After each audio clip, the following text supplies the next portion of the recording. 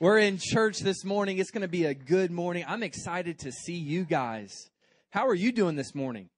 Are you looking good? You feeling good? Look at somebody and tell them they're looking good. Even if it's not true, it's okay. I'm giving you permission, right? Just tell them they look good. Tell them I'm trying to help some of you fellas out with your wife. But today is such an incredible day, and I'm so excited to be with you. We were gone last Sunday. We missed you guys. My name's Pastor Al, or my name's not Pastor Alex. My name's Alex. I am a pastor.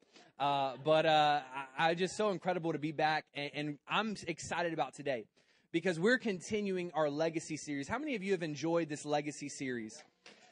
God has been speaking to us about leaving a legacy. We've been talking about the difference between heritage and legacy. We've been talking about heritage is about the past, but a legacy is about the future. And so what we want to talk about is leaving a legacy. And I'm so excited about what God is doing in the life of our church. Look around you. This service is packed. Our church is growing. God is doing incredible things. Yeah, you can celebrate that. Just a little shout out. We do have 2 other services. So if you want a little bit more room, there's room in the 9 o'clock service or the 12 o'clock service. We'd love to have you in those services. But I'm excited because we're talking about legacy today. And I believe that we have a heritage. We've been talking about heritage and how heritage is about the past, but we kind of been talking about it a little bit like it's a bad thing, but I celebrate our heritage because many of us are in this place today because of our heritage. You're here today because maybe you were raised in a Christian home, or we're here in this country today because of the heritage that people that fought for our freedom to actually gather together and have a religious service and lift our hands and sing songs. Not everybody gets to do that. So we have an incredible heritage. We're actually in this building, and if you can't tell, I'm gonna be hyped today, so I need you to match my hype. Like, You can't get hyped in worship and then chill during the preaching. It's just I feel like you don't like me when you do that. So we have an incredible heritage. Even in this building, we have a heritage that we're able to gather today, and people have been baptized and hundreds of people have been saved because in the 1950s, the Church of Christ of Round Rock sacrificed, and they built this structure that even though they're no longer the ones in this building, they've left a heritage, they've left a legacy that people are still being impacted today because of their sacrifice. And so we have a heritage, but my question for you today is, what is our legacy going to be? See, we're celebrating the heritage of those who have gone before us, and we're enjoying it. We're loving it. We're getting to bask in all of it. And I love America. I love that we get to do this. I love this church. I love all these sacrifices. I'm enjoying it. But are we planting for the next generation? Are we just enjoying what's been given to us? Or are we getting ready to prepare for the next generation that's going to come behind us? I was thinking about this while we were on our trip last weekend. We were in Sydney, Australia for some friend's wedding. And they had this beautiful wedding, and it was in the Sydney Harbor, which is just this iconic place. If you've seen a movie or whatever, you've probably seen this before. And there was this giant fig tree. I think we have a picture of it. And they got married in front of this fig tree. I didn't even know fig trees could get this big, guys. Like, this is a big tree. And it's kind of small. I know these screens aren't super big, but if you can imagine, I'm a pretty large guy, and it would take about 6 of me standing shoulder to shoulder just to cover one side of this tree. And so as I was looking at this tree, I began to think, because I'm kind of a history nerd. I like to look at things. And so I began to think of how long that tree had been there. The things that tree had seen. The things that tree had experienced, because the hill that marriage was celebrated on right in front of this tree, at one time it was a colonial fort. Then it was an observatory. Now it's a park where people just have fun and play Frisbee and get married and all kinds of crazy stuff. But what had that tree seen? And I started to think about, what if that tree wasn't there? A lot of times we want to enjoy something, but we want to enjoy it now, and we're not prepared to do the work to enjoy it in the future. Have you ever heard the saying that the best time to plant a tree was 40 years ago? That a lot of times we're wanting the shade of a tree, but we have to wait, and we have to operate, and we have to plant, and we have to watch it grow. It doesn't just happen in an instant. It's not a microwave. It doesn't just happen. So I began to think, well, how did these trees work? How were they planted? Well, I looked back in the 1850s.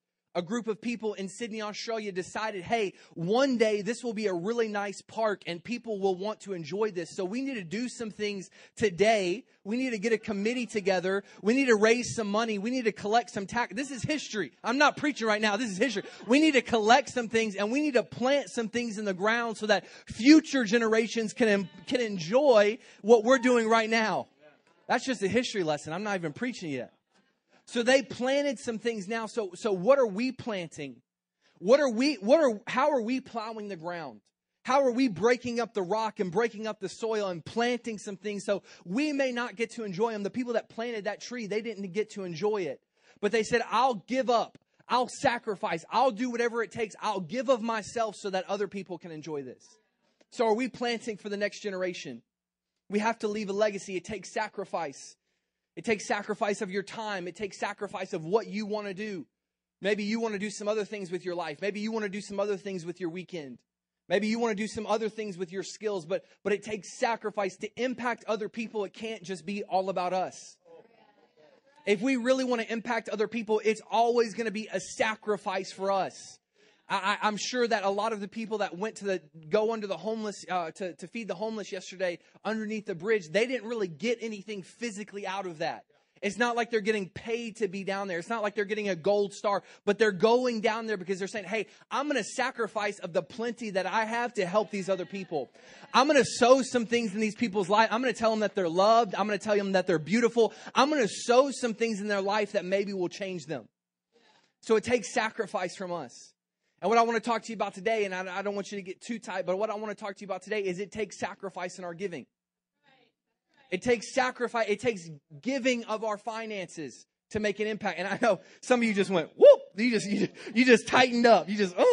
You looked at you said, I knew I didn't want to come to church today. That's all churches are about. But I can tell you this. This is the first time in over 2 years that we've ever talked a full sermon about finances. And this is what I want you, just to break the ice, this is what I want you to do. I want you to look at your neighbor and I want you to tell him, God doesn't need your money.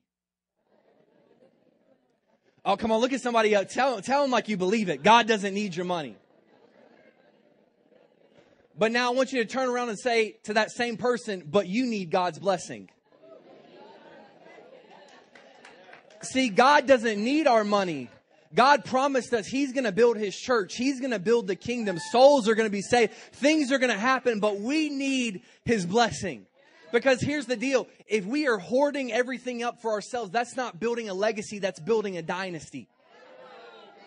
And see, a dynasty is about all that I can get. A legacy is about how much can I give to other people. It's not about how can I make my life great and build monuments for myself. It's about how can I build monuments that 20, 30, 40, 100 years from now will still be impacting people. Proverbs chapter 13, verse 22 says this, a good man leaves an inheritance to his children's children. A good man leaves an inheritance to his children's children. But the wealth of the sinner is stored up for the righteous.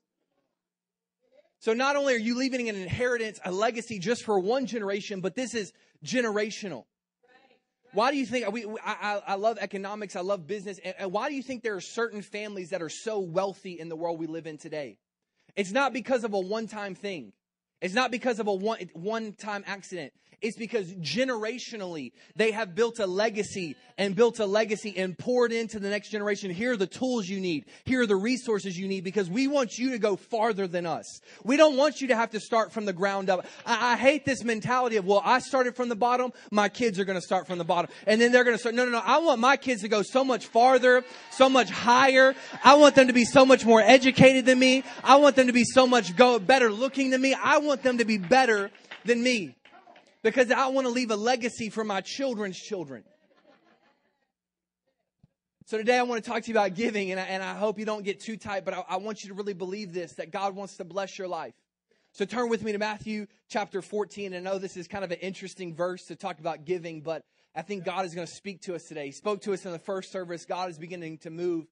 Matthew chapter 14 says this, and when Jesus went out, He saw a great multitude. So just to back this up for you, if you don't know much about the Bible, Jesus is trying to get away from people. He's trying to go be alone. Like, I think Jesus may have been a little bit of an introvert because he would be with people, but he's like, I got to go take a nap. Like, I got to go. Y'all crazy. Like, I'm not staying up till 1:30 at the young adults thing. I'm leaving at 8 o'clock. Love y'all. I'm going home. Like, so Jesus is trying to get away from people, but everywhere Jesus goes, people show up. All throughout the Gospels, no matter how far out in the wilderness he gets, people show up. So he's in the middle of a deserted place and a multitude of people. We read later on about 5,000 men, which it didn't record the women and the children, but we can guesstimate between 10 and 20,000 people showed up to hear Jesus. And he was moved with compassion for them. He didn't tell them to go home. He was moved with compassion for them, and he healed their sick. Next verse. When it was evening, his disciples came to him saying, this is a deserted place, and the hour is already late. Hey, Jesus, it's getting late. IHOP is about to close. We got to get these people out of here. Like, they got to get to the buffet before everybody else gets there. Like, we got to do something. Send the multitudes away. Send the multitudes away that they may go to the village and buy food for themselves. Okay, just a little station break. Can you imagine being the guy that got elected to tell Jesus he was preaching too long? Like, I don't know if you've noticed, but preachers don't like when you tell them they're preaching too long because they're like, this is good. You need to listen to this. This is good stuff. So can you just being the guy, and I imagine the disciples were probably like, John, you go talk to him. He says he loves you the best. Like, y'all are boys. He'll listen to you. He won't get mad at you. How many of you, when you were kids, you always sent the favorite child to ask your parents something? They love you the most. They'll say yes to you. Like, you ask them if we go to Chuck E. Cheese. I can't ask them. So they send the disciple, and I can imagine, him just, hey, Jesus, hey, hey, Jesus, awesome sermon. Great. You're healing people. I know, people are being saved. It's great, but, it's getting a little late. And I think we need to send them to go. A great sermon. I'm not saying anything about the sermon, but we need to send them to go eat. I think they need to go get some food. So Jesus says, they do not need to go away. You give them something to eat. I'm going to keep preaching. You figure it out. He said, if you think they need something to eat, you do it. Don't ask me. You take care of it. Could it be that in your life you are asking God to take care of some things and he's turning around and saying, why don't you do it? You're saying, God, I wish somebody would help the homeless. God, I wish somebody would help the teenagers that are on drugs. God, I wish somebody would mentor these kids. God, I wish, and God is saying, you are somebody.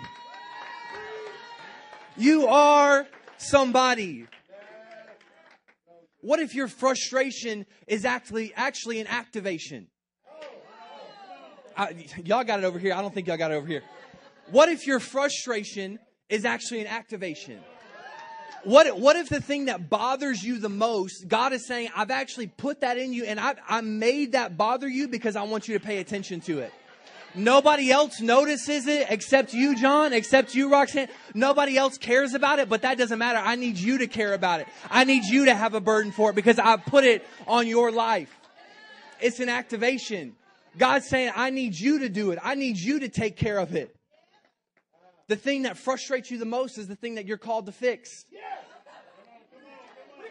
If you stick around long here at Oasis Church, if you come to us with a problem, I'm probably going to be like, Jesus, great, fix it. You do it. Like if you don't like something, great, fix it. Like, I don't want to figure it out. You fix it. But not just in the church, but there are things in your life. There are ministries. There are people. There's that person that you just see them, and every time you're like, why do I think about them so much? Why does it bother me so much, the lifestyle that they're living? Why do I feel like I should help them? They're better off than me. Why do I feel like I should help them? God maybe is calling you to do it. There are things that only you can speak to. We kind of talked about it a little bit in church news, but next week we're having 9 preachers over our 3 services. It's going to be so cool. I know some of you are not getting excited because you're like, 3 preachers, we're going to be here all day. Like, how? They only going to preach for like 7 minutes. It's okay. It's going to be awesome. But the reason we told them, we had a training yesterday, and we said one of the main reasons we want to do this, not just to develop them as speakers, but we believe that there are things that only they can speak to. There are experiences, there's backgrounds, there's environments that they grew up in that I didn't grow up in those environments. I didn't grow up in that community. I didn't grow up with those restrictions. And so I can speak to it, but maybe it's not as impactful as if they speak to it. And so some of you have things in your life that you hate so much, and it seems like a problem in your life. But God is saying that's actually a tool that I want you to use to speak to people who have actually gone through that same thing. So there are things you can only speak to. So going back, so Jesus says, you do it. And so like, got you, Jesus. Awesome. Yeah, cool. Great. Perfect. Hey guys, so he told us to do it. I don't really know. And did you tell him, John? Like you told him we were in the deserted place. You told him there was no Chick-fil-A around here, and it's Sunday, so it's closed anyway. So you told him there was. So and they're like, I told him, man. He's not listening. You know, he's Jesus. Like he's up there preaching. Like he don't have time for us. And so they're like, okay, well maybe we'll just find something around here. So they go around, and another translation, not in Matthew, tells us that they found a little boy who had a little lunchbox. And he had a few little things in there, so they said, that's ours now. We are acquiring it. We're commandeering this. This is for the good of the ministry right here. Taking it. You can just imagine this little boy like, oh, thanks. A grown man just took my lunchbox from me. Like, I thought you were a preacher, you know, taking stuff from me. So they take this and they bring it to Jesus, and this is what they say. We have only 5 loaves and 2 fish. Jesus, I know you're telling us to do this, but there is no way because, look, we only have this. And what they are doing is they're trying to prove to Jesus that they don't have the resources to do what he has called them to do. They are trying to show Jesus, I know you're God. I know you got all these plans. I know you've been training us, but look, count it for yourself. We only have 5 loaves and 2 fish. And even if it was 500 loaves and 200 fish, it still wouldn't have been enough for 15,000 people. This is all we have. They were proving they didn't have enough. But again, just imagine Jesus just preaching and they're just bugging him. He's just like, y'all better stop bugging me. And so I can imagine him just stopping his sermon and turning around and saying, hey, you don't have enough, but I think you forgot I am more than enough. I am Jehovah Jireh, your provider. I don't think you realize that I created all of this. I spoke the world into existence. Yeah, that fish that's dead right now, yeah, I spoke that into existence. See, I've been around a lot longer than you've been around, and so I just want to let you know that you don't think you have enough, but I got this. Like, I got this. All right, Jesus, cool. Well, that's awesome. That's awesome. Well, this is all we have. Let's give it to you. And so they give what they have to Jesus. And this is what Jesus does. Doesn't tell them the plan. Doesn't explain it. He just turns around and he commands the multitude, sit down on the grass. So they're like, does he have a food truck coming in? Like, what's the plan, Jesus? Like, what you about to do? You know, what's about to sit down. Translation tells groups of 50, you know, all this kind of stuff. And so he takes, and I want you to highlight this, verse 19, circle it, whatever you got to do. He took the 5 loaves and the 2 fish, looking up to heaven, he blessed and broke and gave the loaves to the disciples. Man, that was, wow, Jesus, you prayed for the bread. Awesome. Like, wow. You know how like in your family you get the most spiritual person to pray for like the meal? You're like, awesome. That's great. But now we still have 5 loaves and 2 fish. We're still in the same predicament that we were in before. We're still in the same situation. Like, I know you're Jesus and I know you can do anything, but I think you missed a step, Jesus. Like, I think you were supposed to bless it, break it, and then I think it was supposed to multiply, and then you give it to us. Can you just rewind that real quick? Jesus, just bless it. Oh, multiply. Manna fall from heaven. Like all these food trucks are going to pull up. Like Jason's Deli catering boxes are just going to be starting passed out. Like, I think you missed a step, Jesus. But Jesus gave it back to them. So there's a couple things I want to pull out from this. And I think it's a principle that we can apply to our life. The first one is they brought what they had. They brought what they had. Now, it wasn't enough. And it wasn't even what Jesus asked for. He told them to feed the 5,000. They just brought him this little offering. It wasn't enough, but it was what they had. And they said, I know if anything is going to happen today, I know we have to bring at least what we have to Jesus. I know it's not enough. I know it's not good enough, but I've got to bring at least what I have. And I think there are so many of us that we don't give what we have to God because we feel like it's not enough. And it's like, well, if this is all I can give, if I can only give this much time, if I can only give this much of my finances, if I can only give, it's not even worth it. This is an insult to God to give this much. Like he asked me to feed 5,000 people and I can just give him this. Like this is ridiculous. But what do you have? What can you give to God? Maybe it's a few dollars. Maybe it's an hour a week. Maybe it's showing up at 8:15 on Sunday mornings to serve on Sunday mornings.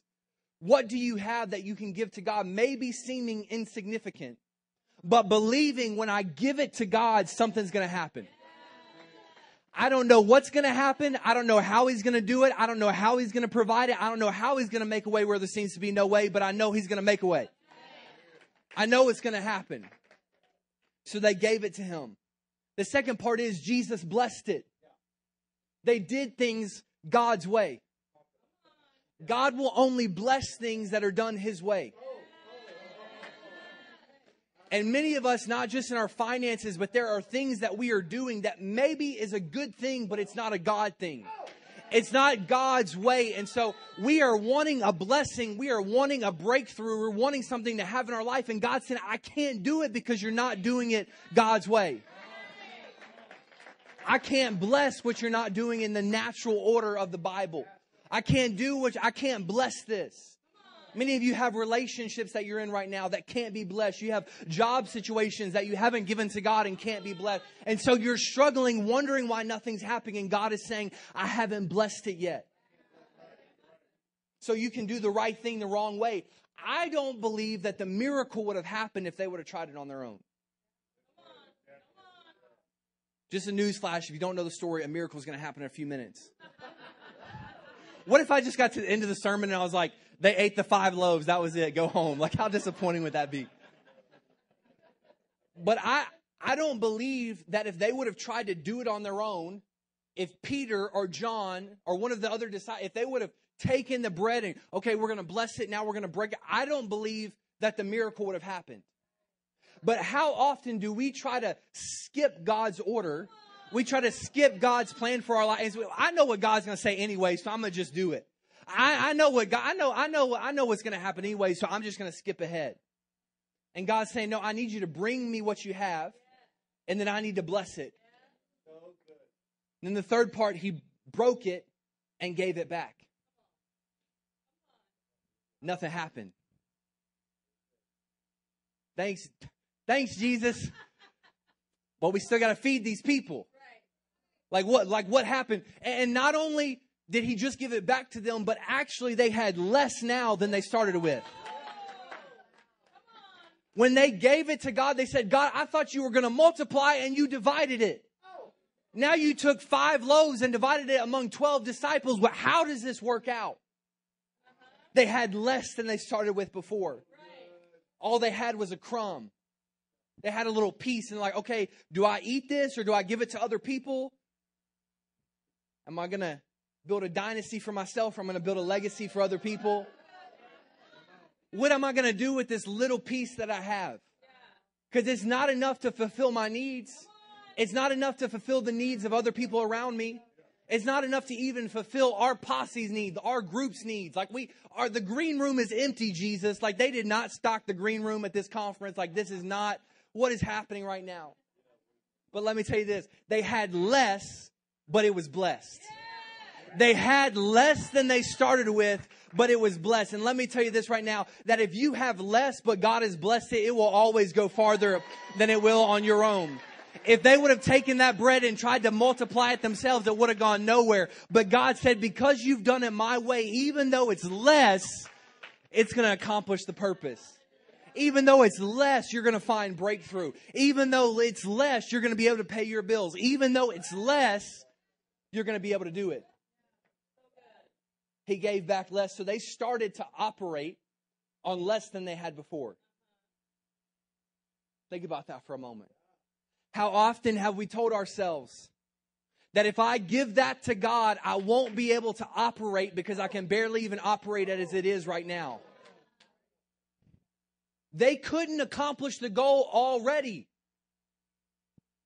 I need you to get that. They couldn't feed the people already. So if they couldn't do it already, why don't you just take a chance at doing it God's way? If you already don't know what you're doing with your life, why don't you just take a chance and try God? Like if you don't know what you believe, why don't you just take a shot and try Jesus? Just see what happens. So it was less, but it was blessed. The next part of that verse, and I love, there should really be an extra verse right here. Because it really confuses me that he broke and gave the loaves to the disciples, and the disciples gave to the multitudes. I'm a little confused. Okay, so going back, I'm not great at math, guys. So going back, 5 loaves, 2 fish. So he broke it, and now they gave it to the multitudes. See, what I think we don't realize is what happened is it didn't multiply in Jesus' hand. See, I think the disciples, they were expecting it to multiply in Jesus' hand. And Jesus be like, okay, a loaf for you, a loaf for you, a loaf for you, a fish for you, a fish for, we're all getting fit. Anybody know? Y'all don't know what I'm talking about. Y'all too saved. You just watch TBN all the time. So I think they expected Jesus to start throwing out. And Jesus said, no, actually, I'm going to give you a crumb and I need you to feed these people. Remember, I need you to take care of it. I'm trying to preach. I need you to take care of it. So, see, me, if I was a disciple, I'd be like, okay, so if we break this up in microscopic crumbs, like I'm going to give I'll be like, here's your piece. Here's your piece. You better not take seconds. Here's your piece. And then you got that one kid that's like, I want some more. Well, you're not getting any more. You better take that. You better be happy with it. Anybody ever have a parent like that where they, well, you better stop it. I'm going to talk to you after I get home. But so I can imagine this is what the disciples are planning. And they start to pass it out. And they're like, you get a crumb, you get a crumb, you get a crumb. And they get to the last little piece. And I can just imagine the disciples and they just see this sea of people. Maybe they fed 3 or 4 people, and those people are like, oh, great, we got a little snack. But they see this. Imagine, guys, 15,000 people. This was not a stadium. This was sitting on the ground. 15,000, a multitude of people. And I can imagine them getting to the last piece. And looking back at Jesus and, I told you, Jesus. I told you we have 5 loaves. I know. I try to tell him too. He don't listen to us. I don't know. He thinks he's God or something. I don't know what. Listen. So they get to the last piece.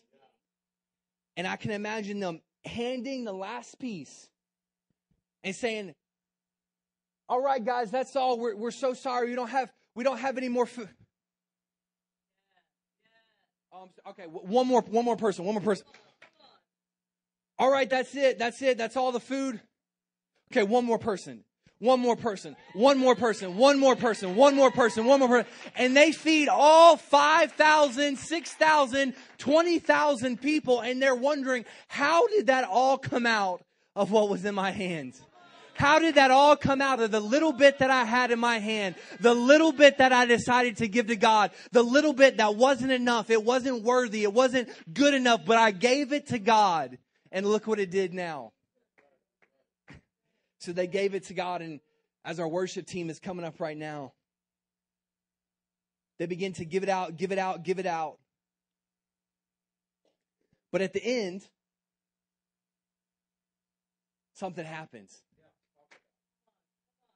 Because, see, they didn't have any food, and then they borrowed some food from a little kid, and then they'd given all their food out to other people. And at the end, I can imagine, man, Jesus, that's an awesome miracle. I'm so hyped up. Look what God did. I knew you were going to do it, Jesus. I doubted you for a second, but I knew you were going to do it. All these guys, they're haters, but I really believed in you, Jesus. Like, I'm the true disciple. Like, they were doubting you, but I never doubted you, Jesus. I never doubted you. And it's like, yeah, sure. But Jesus is like, hey, I think you missed something. Not only did you have enough to feed this group of people, but I want to make sure that you're taken care of. So after all of these people were filled, not a little snack, these people were filling themselves. This was like buffet style. After they were all filled, they took up 12 baskets full of the fragments that remained. The fragments that remained. The little bit that remained. What they started out with wasn't even enough to fill up one basket. Now the remains, the crumbs, the leftovers are filling 12 baskets. And I think it's no coincidence that there were 12 baskets and there were 12 disciples. And Jesus is saying, I'm trying to teach you a principle.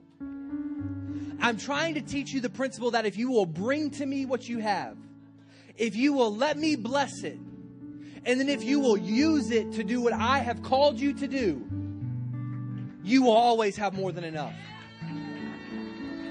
You will be filled to overflowing. It's not just going to be like, okay, I'm full. No, we're taking home plates. Like, I'm taking home plates. Anybody, like, this is not just, God is saying, I am giving you more than enough. I know it's less than you thought you started with, but now you have overflowing and abundance. If you do things God's way, somebody say God's way. If you leave a legacy, you will always have more than enough. You will fulfill your purpose and still have plenty left over for yourself. Still have plenty left over for your family. But see, we're so scared of doing it God's way because we want to just try to make it on the little bit that we have. And whatever that may be for you. We have people that are on all different economic levels, but we have this thing where it's like, I just want to keep what I have, and I'm going to try to make this work. I'm going to divide it up a little bit by little bit. I'm going to pass out the crumbs as I need to. I'm going to do whatever I need to do to make it get by. But God is saying, if you would just trust me, if you would just trust me, it's going to be better than you could ever ask or imagine. Let's stand together right now. See, so many are worried that if you give it all to God, you won't have any left over for yourself. I know I've wondered that before. I can't give this 10% to God. I can't tithe this. I can't give an offering above my tithe because I need this like to pay my bills. Like, this isn't for some new shoes. This is like real life. But God is saying, I know that's what you think in your natural mind. But if you would just trust me. Isn't it interesting how we will trust Jesus with our salvation, but not our money? That's just just throwing that out there. We'll trust Him that He'll take us to heaven, but we might not trust Him with our little paycheck every week. And I know I'm talking about money, and I know you're probably here and you're like, I don't want to talk about money in church. Again, it's not about money. It's about the principle. It's about you being blessed. It's about every area of your life. That there are areas of your life, maybe not just money, but that you can take this and you're saying, okay, in this area of my life, I don't have a legacy mentality. I have a dynasty mentality. And in this area of my life, I'm trying to hoard up everything for myself instead of passing it and saying, okay, God, I'm going to give it to you. Bless it. This is how my family's really operated our whole life. It used to bother me when I was so bad. I thought of this story in between services, talking about legacy, about sacrifice, of things where it's not about what I can get. It's about how much can I give? How much can I leave? We had a 1950s Suburban, and I loved it. I was like, this is going to be my car. It's candy apple red, white leather interior. I was like 6, and I was like, I'm going to drive this one day. And my parents decided to sell it, and they gave the money to missionaries that were going to Lithuania. This is like 15 years ago, 20 years ago? 15 years ago at least. Because it's not about, I don't need this extra car. I don't need this fancy object. I need to leave a legacy. And there are people that are going to Lithuania to reach people for Jesus, and they need some money. Like, it costs money for a plane ticket. You can pray all you want. You got to pay money for a plane ticket. Like, you got to pay money for a visa. But they're going to go to reach people. And can I tell you today that same couple is having services in Lithuania, reaching hundreds of young people in Lithuania, a completely secular nation. They actually teach at the university. The pastor's wife teaches a choir at the university. You know what songs they sing for choir? Gospel songs. Because there ain't no choir songs but gospel songs. So they're in there worshiping at a secular university because somebody said, I don't need this for myself. I'm going to leave a legacy to impact other people. So it's all about legacy. And just to get very practical with you, we're going to take up a legacy offering on December 9th. We're not going to pressure you right now. I know that's how a lot of churches are. That's not our culture. I'm not going to get you all hyped up and say, okay, we're about to pass the offering plates. But on December 9th, at all of our Sunday services and online as well, person, I really would suggest that you bring it in person, even if you have to go get a check. I don't even have a checkbook, but bring it in person so that you understand the weight of it. But we are asking that everyone prays to God. What would He have you give? Not what we're going to tell you to give. We're not going to say, okay, who can give 500, raise your hand. Who can give 1,000, raise your hand. Who can give 20, raise your hand. No, we're going to have you ask God and bring a legacy offering on December 9th. Because there are things that we want to leave a legacy in this city. We want to reach more people in this city. We want to see more people get set free from addiction and bondage. And we're singing about chains falling and chains. Hey, chains falling, that's great to sing about, but we really need to fund an addiction recovery program. Like serving the homeless is great, but we really need to build a halfway house where we can actually train and equip them. And so it's great to sing about it, but we gotta do it. Jesus is saying you're talking about it. You're saying there's a need, you do it. Oasis Church, guests, visitors, I need you to do it. I don't need you to say, oh, we need to help those that are in the sex trafficking program. No. You need to get wealth. You need to educate yourself. You need to build wealth, not so that you can hoard it, but so that you can build a training program and rescue them out of that. There's a pastor from Church of the Highlands in Alabama, one of the largest churches in America. And he is a extremely wealthy businessman. Extremely wealthy. He runs an operation where they rescue women out of the sex trafficking industry. And they put them in this home on a ranch. They don't pay for anything. The government doesn't pay for it. He pays for it. Because God has given him wealth, not for himself, but to pass out to other people. And then, listen to this. And then they make the women pay rent and pay tithe off of their little income that they get from the program, because it's God's way. And then at the end of the program, they don't know this, but at the end of the program, they give them that lump sum back to start their new life. Because it's God's way. It's God's way of doing things. So with every head bowed, every eye closed, I want to pray for you today. And if you're in this place, I know we've been talking about finances, but we always talk about Jesus. And Jesus wants you to do things His way.